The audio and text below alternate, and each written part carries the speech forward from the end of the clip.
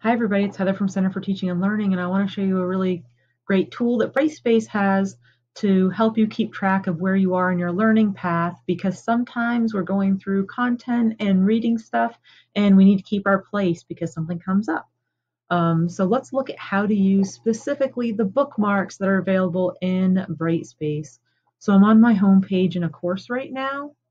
And when I scroll down, I can see that there's this little module here for bookmarks that'll give me really easy access from my front page to go directly to the last page I was at, or I can grab a page if I know that I'm going to have to reference it later.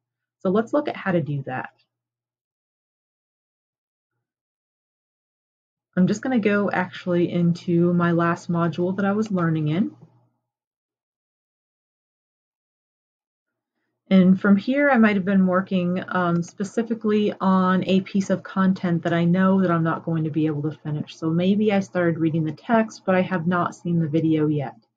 On any page in Brightspace, you'll be able to see this little bookmark icon. And when I click that, it'll populate the bookmarks. I can access the bookmarks from a couple of different places. I'm going to back up to the table of contents.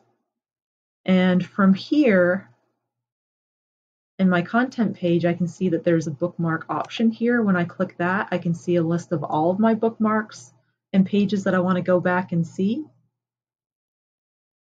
And then, of course, when I go back to my course home, when I scroll down to that bookmarks module, my new bookmark will now be there. So now I can go right back to the page that I was learning on that I need to finish reading or watching, and once I'm done with that and I don't need to bookmark it anymore, I can just simply click it, and now the bookmark will be removed. So when I go back to my content page, I can see now I only have the one bookmark left. And this is a great tool and a great way to keep track of things that you have to either re-review, things that will relate to an assignment that you have to reference, or just to mark your place, almost like a bookmark in a book.